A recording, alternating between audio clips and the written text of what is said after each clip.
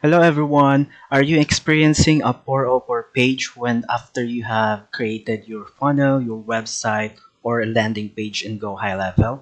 Then this video will fix it. So let's get down to it immediately.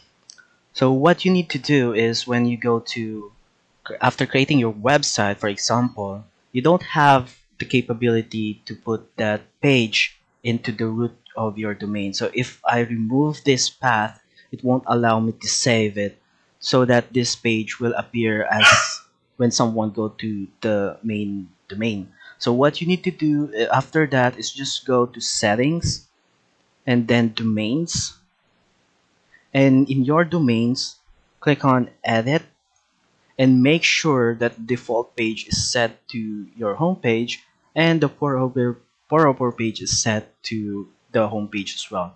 Now I know in a website perspective, pour over should is a page dedicated for our URL or page was that is not found your website, but it is it's quite useful because if they encounter a bad URL link, it will give them the 404 page, which is just your version of your homepage. So that fixes the problem or having visitors getting a 404 page, which is very bad.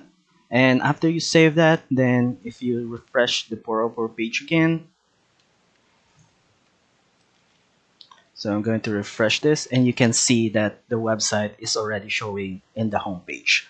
And I hope this video helped you in any way, and thank you for watching. You all have a great day. Bye bye.